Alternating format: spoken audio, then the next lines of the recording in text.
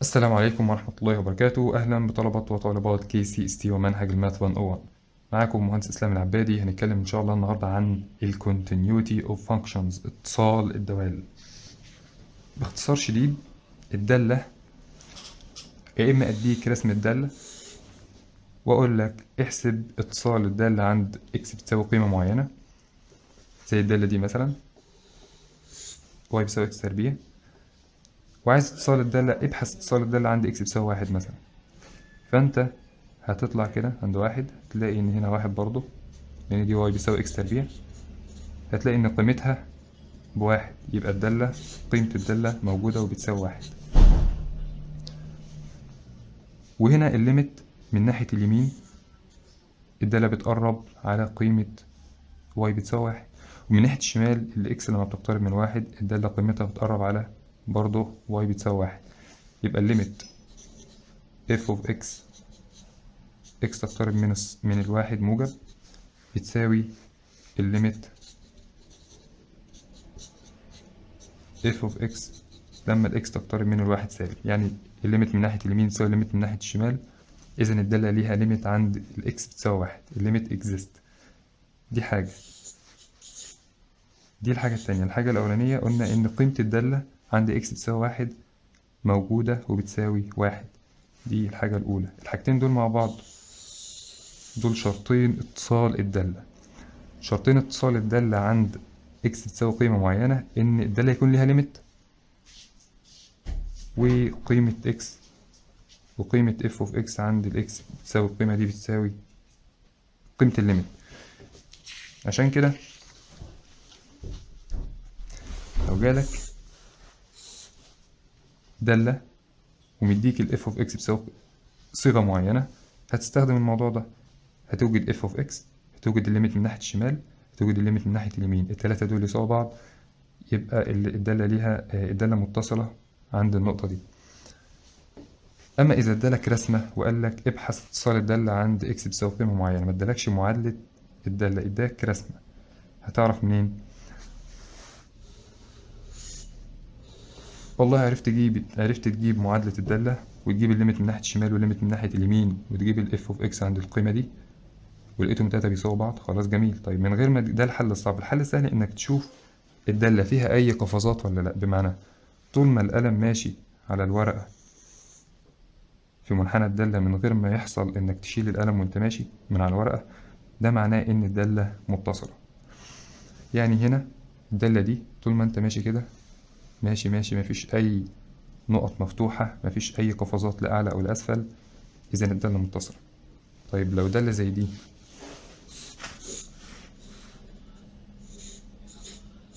هنا أنت هتقفز من هنا لهنا، يبقى الدالة غير متصلة عند الإكس بتساوي 1 مثلا. دي لو دي دالة تربيعية، الدالة غير متصلة هنا. طيب دالة زي دي،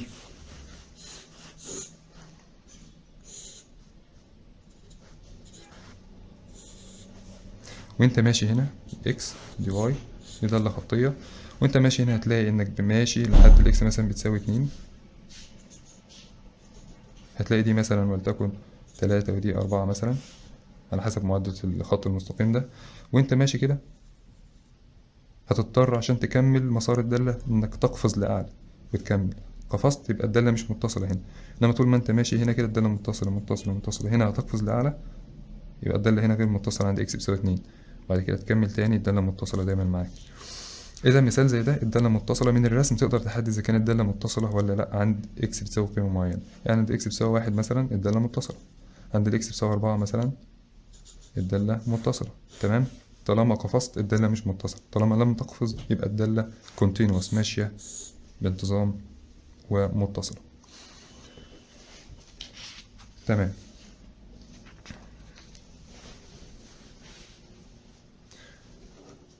عشان كده أو بالتالي شروط اتصال الدالة هي كالتالي.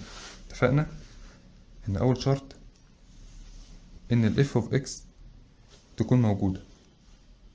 تاني شرط إن ال f of x تساوي قيمة الليميت للدالة عند، فرضنا إن احنا عايزين نبحث اتصال الدالة عند x بتساوي ايه، يبقى لازم f of x f of a بتساوي قيمة معينة، ما تكونش undefined value، تكون قيمة defined.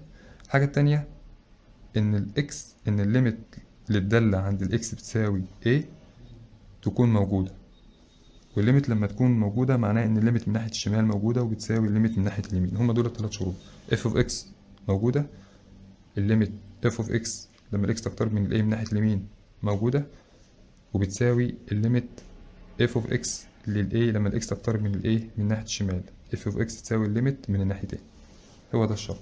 مثال، هتبص هنا على الدالة دي هتلاقي y بتساوي x تكعيب، دي معادلة الدالة x واحد أو y واحد بتساوي واحد. طيب الليميت من ناحية اليمين أهو واحد، تقرب من الدالة للإكس بتساوي واحد للدالة من ناحية اليمين القيمة بتساوي واحد، يبقى ليميت الإكس تقترب من الواحد موجب f of x تساوي واحد. طيب الليميت من ناحية الشمال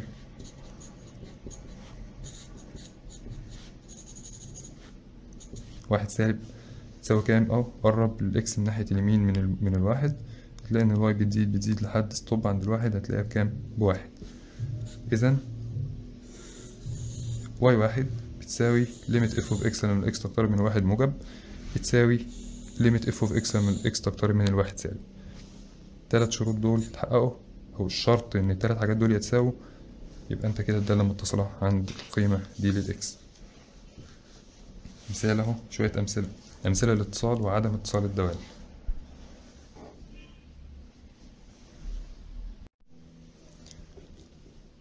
الدالة دي دالة تربيعية واي بتساوي اكس تربيع، عند الاكس بتساوي واحد، عايزين نبحث اتصالها. هتلاقي عند الواحد الليميت من ناحية اليمين بتساوي الليميت من ناحية الشمال بتساوي قيمة الواي واحد بتساوي واحد. حتى من الرسم هتلاقي ان الدالة ماشية كده من غير ما يكون موجود اي قفزات. مثال زي ده، الدالة ماشية باتصال من غير اي قفزات، هتيجي هنا تقفز عند الواحد، قفزت عند الواحد، يبقى الليميت من الشكل على طول الدالة مش كونتينوس هنا، مش متصلة عند الاكس بتساوي واحد. طب هتلاقي ايه الشرط اللي اختل من الثلاث شروط؟ الليميت من ناحية اليمين بتساوي الليميت من ناحية الشمال بيقربوا عند نفس القيمة اللي هي الواحد، يبقى الليميت موجودة. ليميت اكس تقترب من الواحد موجب بتساوي الليميت اكس تقترب من الواحد سالب، يبقى دول الشرطين دول متحققين. طب الشرط الأولاني بقى اللي هو بتاع ال f of x f of واحد هنا بكام؟ عند الاكس بواحد، الدالة ملهاش قيمة، إذا الشرط الأولاني اختل، يبقى الدالة مش متصلة. يبقى ممكن الليميت تكون موجودة بس الدالة مش متصلة، إنما عشان الدالة تكون متصلة لازم يكون الليميت موجود. مثال زي ده، عند الاكس بتساوي واحد، قيمة الدالة بكام؟ f of x f of واحد بيساوي واحد، يبقى ده الشرط الأولاني موجود. طيب الشرط التاني إن الليميت من ناحية اليمين تساوي الليميت من ناحية الشمال. طب قرب كده على الدالة على اكس بيساوي واحد من ناحية اليمين، هتلاقيك ستوب عند الواحد، الواي بيساوي أربعة، يبقى الليميت من ناحية اليمين بتساوي أربعة. طب الليميت من ناحية الشمال لما الاكس تساوي واحد، قرب على الواحد من الاكس للاكس من ناحية الشمال، هتلاقيك جيت هنا ستوب عند الواحد، لقيت الواي بواحد، يبقى الليميت من ناحية اليمين بتساوي أربعة والليميت من ناحية الشمال بتساوي واحد، إذا الليميت نوت اكزيست. عشان كده الدالة هنا غير متصلة. حتى من الرسم هتلاقيك عشان تكمل من هنا كده لهنا هتقفز، طالما قفزت يبقى الدالة غير متصلة. في حاجة اسمها بيس وايز فانكشن، لازم تعرف ازاي تعبر عن البيس وايز فانكشن. الدالة لما يكون متصلة ومعرفة ويعبر عنها بدالة واحدة، يعني مثلا دي واي بيساوي اكس تربيع، دي الدالة الوحيدة، الصيغة الوحيدة اللي بتعبر عن الدالة هنا واي بتساوي اكس تربيع. انما هنا الدالة البيس وايز فانكشن بتكون معرفة على أكتر من دالة، بمعنى أو أكتر من صيغة. بمعنى إيه؟ دالة زي دي من سالب ما لا نهاية لواحد، يعني إكس أقل من واحد معبرة عنها أو معبر عن الدالة دي بالمعادلة واي بتساوي إكس تربيع، يبقى إكس أقل من واحد تساوي إكس تربيع. طيب إكس من الواحد لما لا نهاية بكام؟ عند الإكس بواحد الدالة قيمتها واحد، دي المعادلة التانية، دي معادلة تربيعية، دي معادلة ثابتة. طيب من الواحد لما لا نهاية، من بعد الواحد لما لا نهاية، الدالة معرفة بالعلاقة واي بتساوي أربعة إكس أس اتنين، يبقى أنا عندي 3 علاقات بتعبر عن الدالة دي، من سالب ما لا نهاية لواحد y بيساوي x تربيع، عند الإكس بتساوي واحد الدالة بتساوي واحد، عند من الواحد من بعد الواحد لما لا نهاية الدالة بتساوي 4x تربيع. تمام، هي دي البيس وايز فانكشن. بعد كده explain why f of x is discontinuous at واحد. سؤال سهل، كل اللي هتعمله انك هتجيب ال f of x وهتجيب ال f of x عند الواحد، يبقى f of واحد هتشوف بيساوي كام، هتجيب الليميت f of x لما ال x تقترب من الواحد موجب تشوف بيساوي كام، وهتجيب الليميت لما ال x تقترب من الواحد سالب f of x هيساوي كام. لقيت التلاتة دول بيساوي بعض، يبقى الدالة متصلة مش متصلة، هتلاقي التلاتة دول مش بيساوي بعض. هو بيقول لك explain why f of x is discontinuous، يبقى هو اداك الحل وقال لك ان هي مش متصلة، يبقى هتلاقي ان واحدة من دول ما بتساويش، يبقى التلاتة دول ما بيساويش بعض. أول حاجة تعملها هات ال f of واحد، قيمة الدالة عند الإكس بتساوي واحد، معرفة فين، هو مديها لك بتساوي واحد. تمام، طيب هتجيب الليميت لما الإكس تقترب من الواحد موجب، وهتجيب الليميت لما الإكس تقترب من الواحد سالب.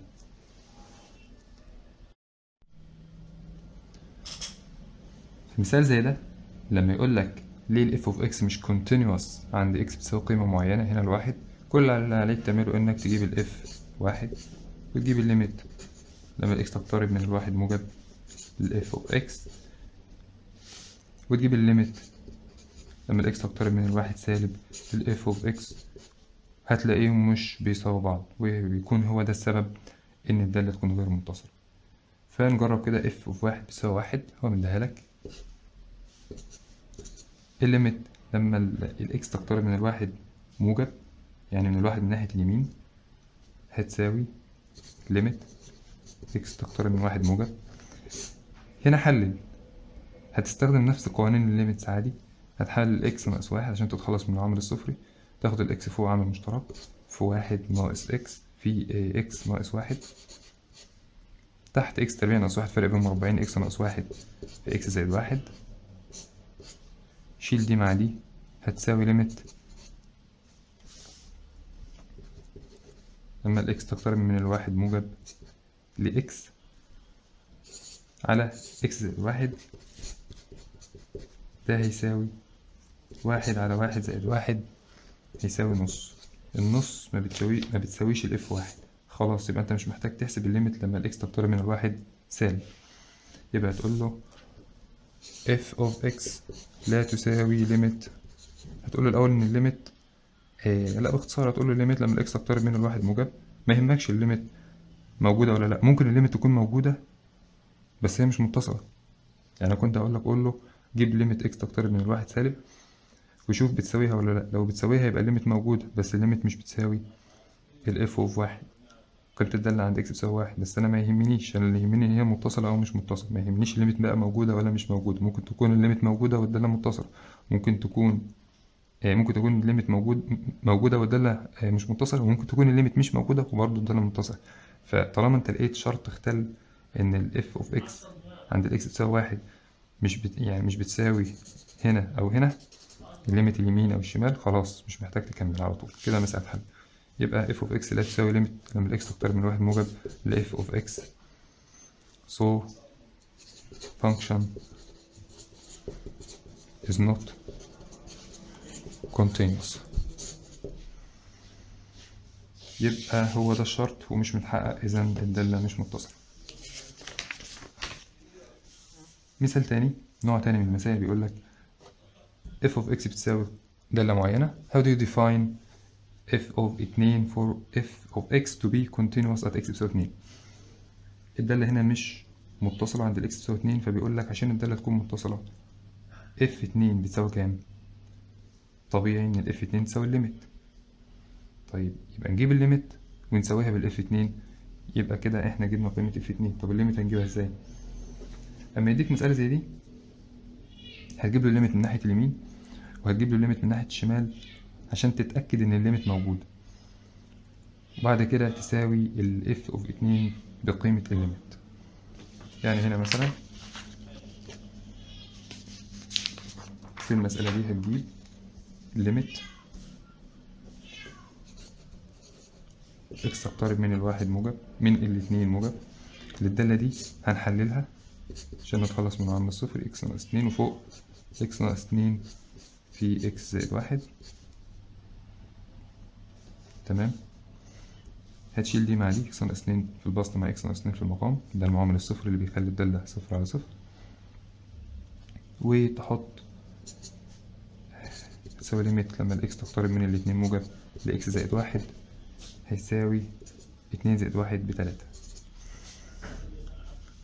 دي الليميت من ناحية اليمين. طيب الليميت من ناحية الشمال، ليميت إكس تقترب من 2 سالب لنفس الدالة دي إكس ناقص 2 في إكس زائد 1 على إكس ناقص 2. اتفقنا دي هتروح مع دي، هتساوي ليميت إكس زائد 1 لما الإكس تقترب من 2 سالب هتساوي برضو 3. الليميت من ناحية اليمين بتساوي الليميت من ناحية الشمال. ايه المطلوب تاني عشان الدالة تكون متصلة؟ ان اف 2 تساوي ليميت لما اكس تقترب من 2 موجب لاف اوف اكس اللي هي الليميت ناحية اليمين تساوي الليميت كمان من ناحية الشمال بتساوي كام؟ 3. يبقى اف اوف 2 تساوي 3.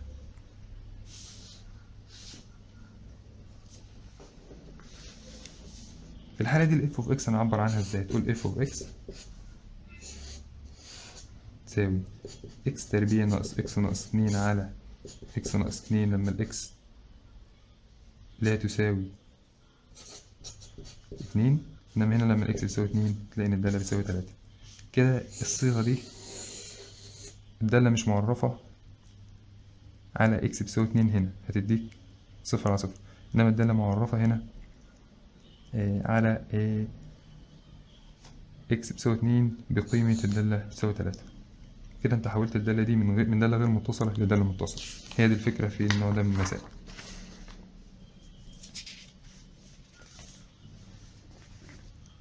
بالنسبة للدالة زي دي، مثال رقم 3 locate discontinuity of the following functions. في النوع ده من المسائل هتلاقي انك لما هتبص على الدالة هتعرف انت عايز تعرف الدالة غير متصلة فين. فلما تبص على الدالة هتعرف بمجرد النظر المشكلة فين وتدرس المشكلة دي. المشكلة دي ممكن تكون لو عندك مثلا هنا كمثال في دالة كسرية، طبيعي ان المشكلة هتكون في المقام، ان المقام يساوي صفر، فهتلاقي ان قيمة الدالة غير معرفة هنا وبالتالي هتكون غير متصلة هنا. فمثال زي ده، شوف المقام هنا 1 زائد اي اس 1 على اكس. المقام ده عمره ما هيساوي صفر، لان اي اس 1 على اكس عمرها ما هتساوي سالب 1، لان الدالة الاكسبوننشال دايما بقيمة موجبة لانها بتترسم كده. لازم تبقى عارف الدالة بتترسم ازاي. اي اس اكس تترسم كده، حتى اي اس سالب اكس تترسم كده. تمام. فديت 1 على اكس يعني كسر موجب، يعني ايا كان الاكس بكام، المهم ان ده رقم موجب وجنبه اشاره موجبه. 1 على اكس دايما هيبقى اس موجب، فتبقى هي الداله دي اي اس 1 على اكس. بس خد بالك ان هي مش هتترسم ان القيمه دايما موجبه، فمستحيل المقام هنا يبقى بصفر. لكن انا عندي هنا داله كسريه تانية اهي اللي هي 1 على اكس، الاس نفسه داله كسريه 1 على اكس. ايه المشكله اللي ممكن تحصل فيها؟ ان المقام يبقى بصفر، ان الاكس تساوي صفر. اذا تلمح على طول ان الاكس هنا لما تساوي صفر هيحصل مشكله، لان القيمه دي هتبقى ما لا نهايه. طب نشوف. يبقى نيجي عند عند الاكس بيساوي صفر وندرسها.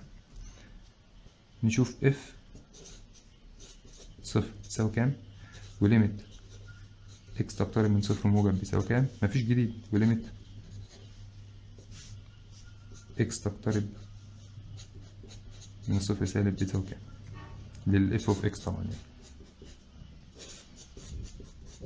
اف اوف صفر اعوض عن اكس بصفر، 1 على 1 زائد اي اس 1 على صفر. 1 على صفر ما لا نهاية، اي اس ما لا نهاية ما لا نهاية، يبقى 1 على 1 زائد ما لا نهاية هيساوي 1 على ما لا نهاية هيساوي صفر. دي قيمة الدالة هنا. تمام. عايزين نشوف الليميت لما الاكس تقترب من صفر موجب ولما تقترب من صفر سالب. لما الاكس تقترب من صفر موجب الليميت هتساوي هتعوض هنا 1/1 زائد إي أس 1/0 والإشارة جنبه موجبة لأن 0 موجب، هيساوي 1/1 زائد إي أس 1/0 ما لا نهاية، إي أس ما لا نهاية هتديك زي ما ادتنا هنا 0 هتديك 0، إي أس ما لا نهاية ما لا نهاية زائد 1 بما لا نهاية في المقام، 1 في البسط يديك 0. تمام. طب هنا دي هتساوي ليميت إكس تقترب من الصفر سالب الدالة 1/1 زائد إي أس 1/-0، لأن الإكس هنا بقيمة صغيرة جدا أقل من الصفر، تقترب من الصفر لكن أقل منها، لأن احنا بنقرب على الصفر من ناحية الشمال مش من ناحية اليمين. فطالما تقترب من صفر سالب يبقى تحط السالب جنب الصفر. يعني إيه هيأثر؟ هيأثر. يساوي ليميت هيساوي 1. طبعا هنا خلاص هنشيل الليميت دي طالما عوضنا تعويض مباشر. 1/1 زائد إي أس 1/0 سالب 1/0. سالب 1/0 يعني سالب ما لا نهاية. سالب ما إي أس سالب ما لا نهاية بصفر، بيساوي 1/1 زائد 0 هيساوي 1/1 هيساوي 1. إذا فرقت إزاي؟ خلت القيمة هنا الليميت ب1. إذا 1 مش بيساوي 0 اللي هي الليميت من ناحية اليمين، يبقى الليميت f of x not لما x تقترب من الصفر not exist so f of x is not continuous. هو ده حل المسألة.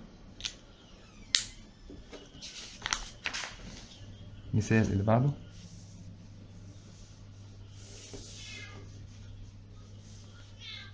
y بتساوي لين تان تربيع x.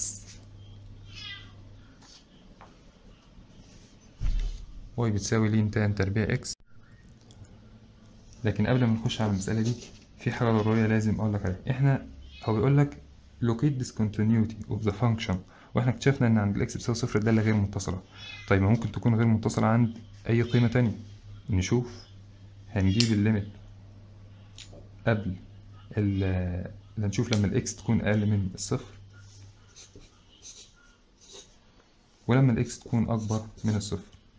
لو جيت تقعد في المعادلة دي هتلاقي إن f for a أقل من الصفر و a أكبر من الصفر. هفترض إن الإكس ده عبر عنه برقم a. f of a تساوي كام؟ 1. خد بالك ال a هنا مش بصفر. 1/1 زائد e أس 1/a. ال a ده طالما رقم عادي، رقم مش بيساوي صفر، يبقى هنا مش هيبقى 1/0، مش هيبقى من النهاية، مش هيبقى فيه أي مشكلة. وبالتالي الليميت f of x لما ال x تقترب من ال a هيساوي تعويض مباشر عادي 1/1 زائد e أس 1/x اللي هي a هتساوي f of a. يبقى f of x is، لأن المقام هنا هيبقى رقم مش هيبقى موجب أو سالب، مش هيبقى بصفر، فمش هيحصل مشكلة. ف f of x is continuous for x أقل من الصفر. وبعدين هتقول له نفس الحل بالنسبة لو a أكبر من الصفر. تقول له إن f of a يساوي 1 أو تعويض مباشر نفس الفكرة، 1 زائد e أس 1/a. وهتجيب الليميت ل f of x لما x تقترب من ال a، دي كانت a موجب دي كانت a سالب، تلاقيها بتساوي 1/1 زائد e أس 1/a. كل ما في الأمر إن ال a هنا هتبقى سالبة بدل ما تكون هنا موجبة، وده هيساوي f of a. تمام. a سالب a سالب a موجب وهنا a موجب. إذا f of x is continuous for x أكبر من 0. تمام. لازم تقول له كده، لازم تبين له إن الدالة بعد الصفر متصلة وقبل الصفر متصلة وعند الصفر غير متصلة. احنا اثبتنا له في الاول ان عند الصفر غير متصل، لازم تبين له ان بعد الصفر متصلة وقبل الصفر متصلة علشان يبقى انت اوجدت الديسكونتينيوتي بتاعت الدالة كلها، ولقيت ان هي عند الصفر بس، لان كان ممكن يكون هنا بعد الصفر او قبل الصفر. تمام. بالنسبة للدالة، المسألة اللي بعد كده، الدالة ده عشان يبقى حلك صح لازم تعمل كده، لازم تكمل الحل. بالنسبة لي y بيساوي لين تان تربيع x، الدالة دي المشكلة فيها فين؟ المشكلة فيها ان انا عندي تان x، وانا عارف ان تان، انا عندي لين وعندي تان، وانا عارف ان اللين هتكون دالة غير معرفة.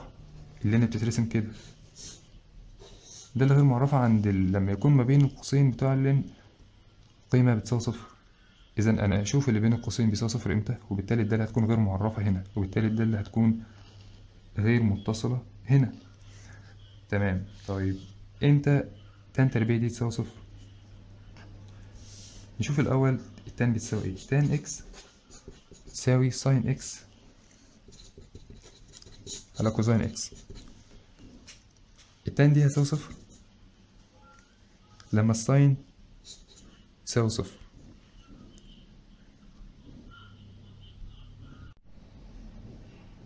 يعني لما الساين بصفر هيديني صفر على رقم، لما الساين بصفر الكوزين مش بيساوي صفر، هيديني صفر على رقم معين، فيديني صفر. الرقم ده مش هيساوي صفر.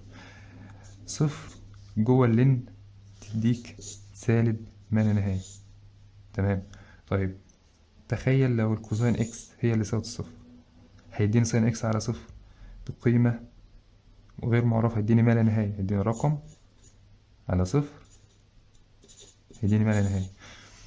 طيب لما يكون تان تربيع اكس ما لا نهاية، إذا الكمية اللي جوه اللين غير معرفة، وبالتالي اللين الحاجة غير معرفة هيديني دالة غير معرفة أيضا.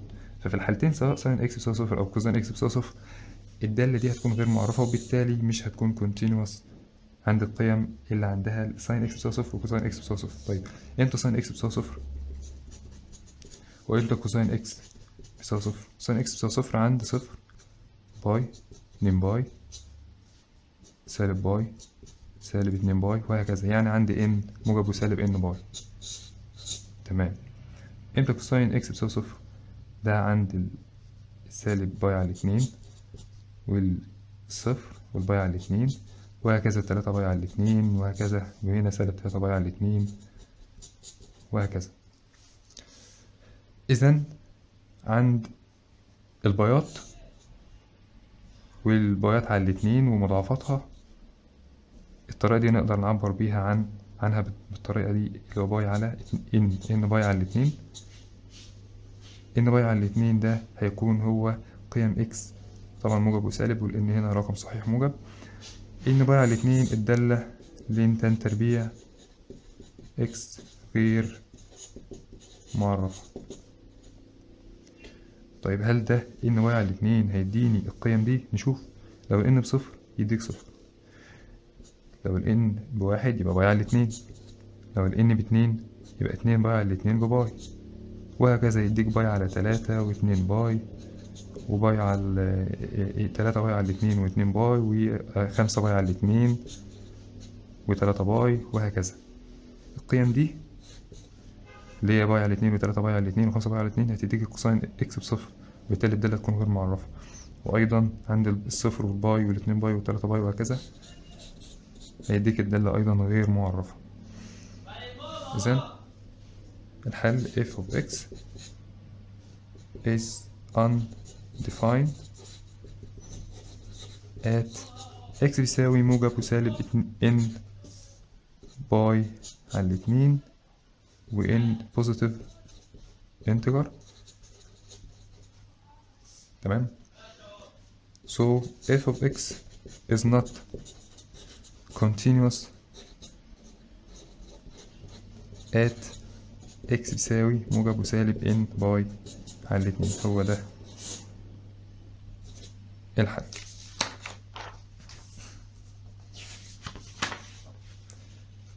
مثال أخير، verify continuity of f of x. كل اللي هتعمله إنك هتقسم المجال بتاع الدالة على حسب انت عندك هي معرفة على كام دالة. verify continuity of f of x يعني تشوف الدالة continuous أو مش continuous عند فين بالظبط في كل مجال الدالة. انت شايف عندك هنا صفر، الدالة منقسمة حوالين الصفر هنا ومنقسمة هنا حوالين الاتنين. بكل بساطة تشوف الدالة، تبحث اتصال الدالة عند الإكس بتساوي صفر، وتبحث اتصال الدالة عند الإكس بتساوي 2، وتبحث اتصال الدالة قبل الإكس بتساوي صفر، يعني من الإكس بتساوي صفر لسالب ما لا نهاية، وتبحث اتصال الدالة بين الصفر والاتنين، وتبحث اتصال الدالة من الاتنين إلى ما لا نهاية. ازاي؟ ادي الإكس بتساوي صفر وادي الإكس بتساوي 2، هنبحث اتصال الدالة عادي هنا وهنا، وتبحث اتصال الدالة هنا من خلال الدالة دي، وتبحث اتصال الدالة هنا من خلال الدالة دي، وتبحث اتصال الدالة هنا من خلال الدالة دي. طيب نبتدي عند الصفر، هنحسب اف صفر بكام؟ بواحد زائد صفر بيساوي صفر. طب ليه هقعد هنا؟ عشان ما هنا صفر اهو برضه، بس عشان اللي يساوي الموجودة هنا. طيب ليميت لما الاكس تقترب من الصفر سالب، هنعوض هنا، يبقى واحد زائد صفر بواحد برضه. جميل. طب الليميت لما الاكس تقترب من صفر موجب،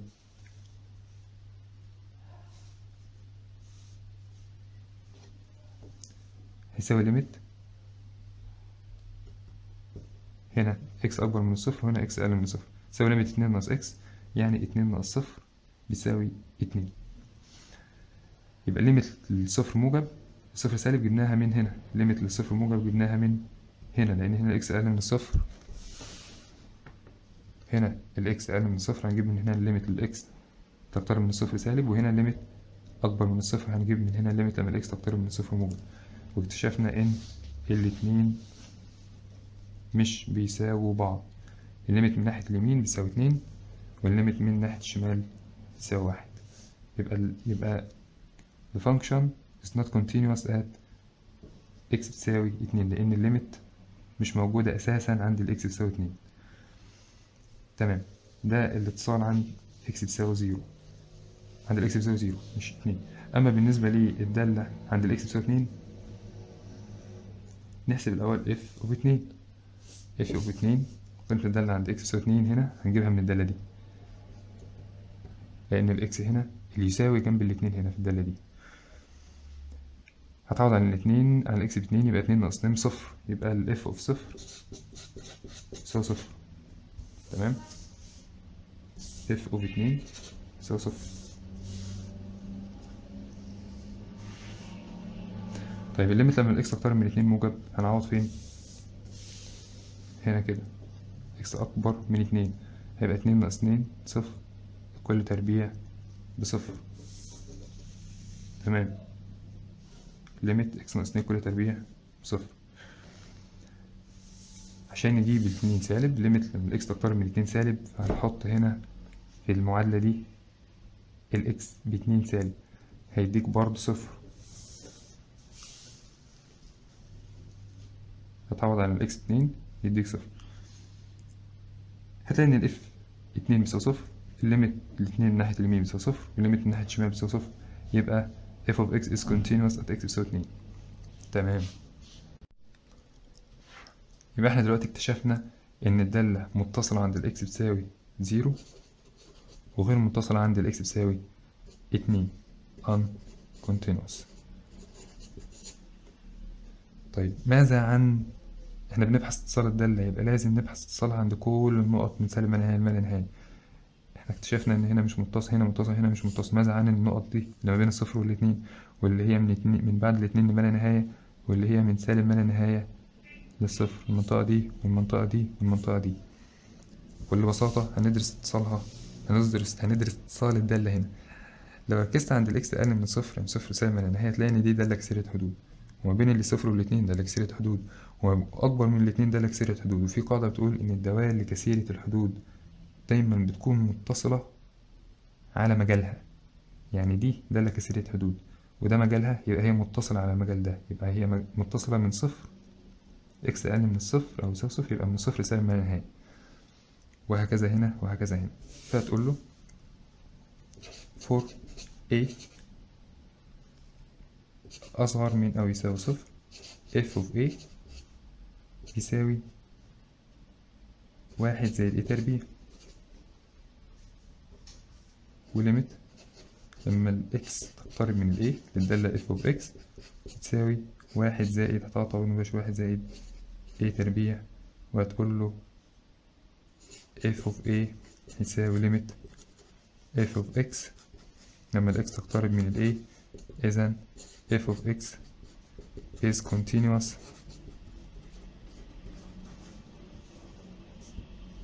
at x أكبر أو أقل من أو يساوي 0. وهكذا تعمل نفس الكلام ده مع الدالة دي ومع الدالة دي. هتقول له for x أكبر من الصفر وأقل من أو تساوي الاتنين، تقول له f of a for a طبعا هنا f of a بيساوي limit f of x لما ال x تقترب من a، ممكن تاخدها مرة واحدة يعني، بتساوي 2 ناقص a. so f of x is continuous at x أكبر من 2 أكبر من صفر وأقل من 2. وهكذا هتقول له for x for a أكبر من 2 f of a بيساوي limit f of x. هو ده شرط الاتصال، إن قيمة الدالة تساوي الليميت عند ال x بتساوي القيم بتاعة ال a هنا اللي أكبر من 2. x تقترب من ال a يساوي، هنشوف بتساوي كام في الحالة دي، a ناقص 2. هتعوض عن ال x ب a، تعوض عن ال x ب a ناقص 2 الكل تربيع تساوي a ناقص 2 الكل تربيع. فتقول له the function is continuous at x أكبر من 2. لازم تعمل كده عشان تبقى حليت المسألة بطريقة صحيحة.